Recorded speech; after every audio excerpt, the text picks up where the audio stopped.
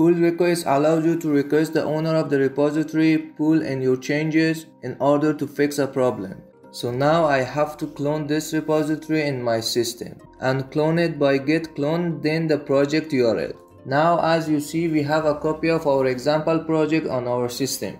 For example, we want to change something in readme file and create a pull request. Therefore here firstly we change or add something in the readme file and then save it. Now we will open the git bash inside the example directory. Then here we will check if we are in the main branch. As we see here, we are already in the main branch. Therefore we will create a new branch to save our changes in it using git checkout -b then the name of the branch. So now we will add our changes by, then commit the changes with a new message. After that we will push our changes to the new branch that we created. So now if we check the GitHub, it is showing that there is a new branch added and need to compare and pull request. Therefore we will click on it, and here is we can create a pull request with a title, and if we need with a comment for more description.